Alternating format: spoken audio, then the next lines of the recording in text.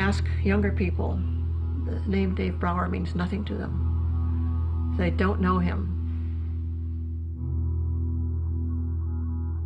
I think Dave was a giant. I think in many ways he was more important than John Muir.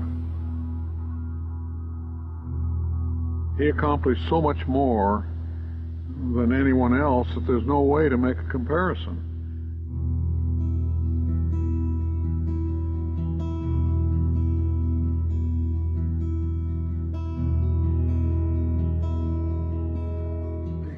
You start talking about the Grand Canyon, Point Reyes, the Redwoods, you're talking about things so powerful that you almost can't comprehend them. They're titanic as facts and symbols of our relationship to nature, and Gower's effect is on each of these things.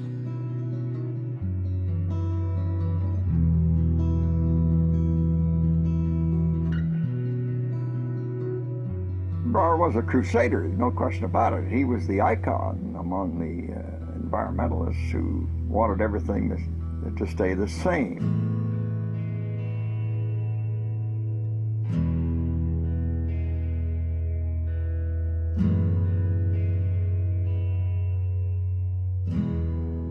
He'll be remembered almost as an instance of pure act.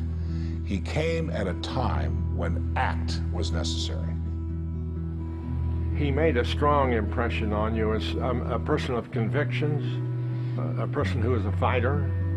I always thought later that maybe his experience as a mountain climber influenced his life.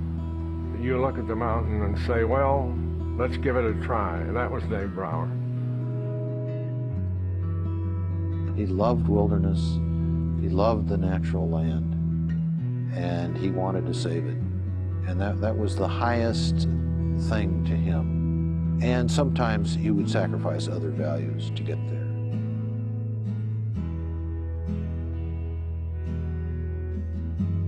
We weren't trying to get anything our way. We wanted it that way for our descendants. For the rest of the world,